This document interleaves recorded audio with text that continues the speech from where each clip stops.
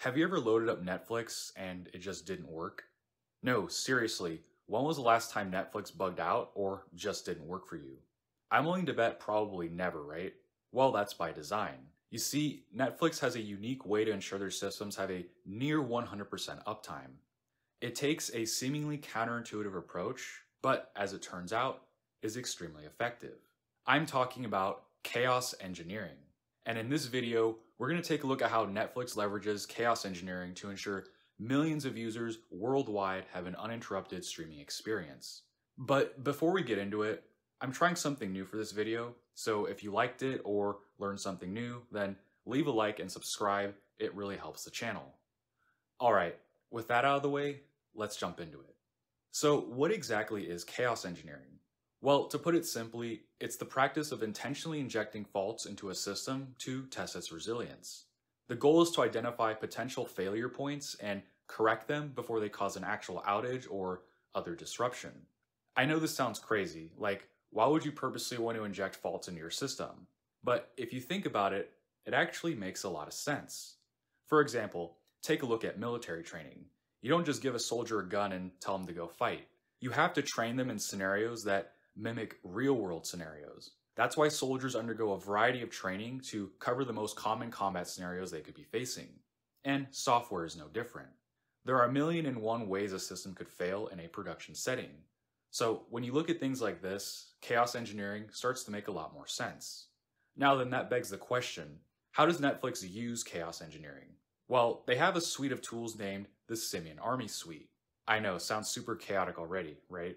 In those suites of tools, there's one used to ensure fault tolerance in their systems, aptly called Chaos Monkey. If this conjures up an image of a monkey tearing up data center, then you're not far off. In fact, in a Netflix technology blog post, there's a quote saying, "The name comes from the idea of unleashing a wild monkey with a weapon in your data center to randomly shoot down instances and chew through cables.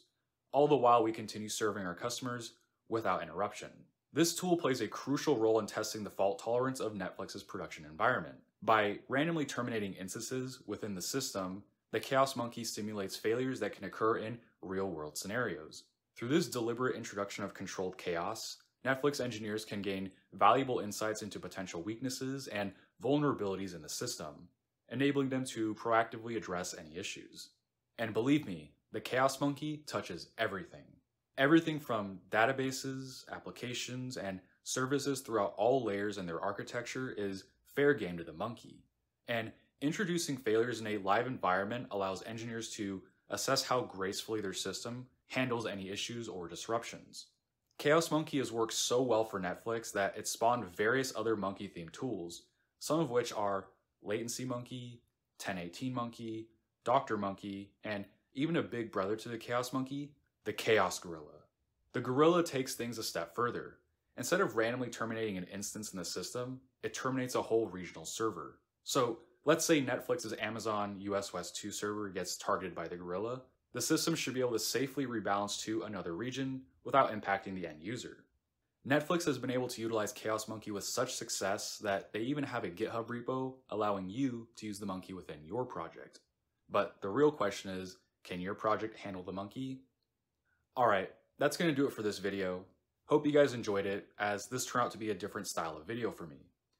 I just thought the topic of Chaos Monkey was really interesting and I wanted to share it with you guys. That being said, if you have your eye on working at a company like Netflix, you first have to master the fundamentals like data structures. That's why I know you'll find this video helpful, where I talk about the top 10 data structures you need to know for coding interviews. So do me a favor and check that video out right now. In any case, like and subscribe if you haven't already, and I'll see you in the next video.